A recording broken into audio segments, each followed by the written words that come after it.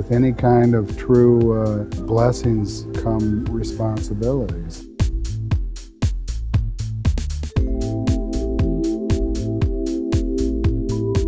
The people in this community that can afford it should give back and should participate, yes. I don't think we get enough credit for the good things we do. The renovation in downtown Lancaster, there's a lot of new businesses. It's a focal point. People talk about it. I think that's successful. We talk about big races and all these things, and they're all great. Well, I'm going to issue a challenge that we do more. We don't really give enough. And we need to do more of that. We all do. To do that, though, I got to get out of my soft chair and get out there and participate. Look at all the successful programs. They're all built around shared experience. Those are the only successful environments.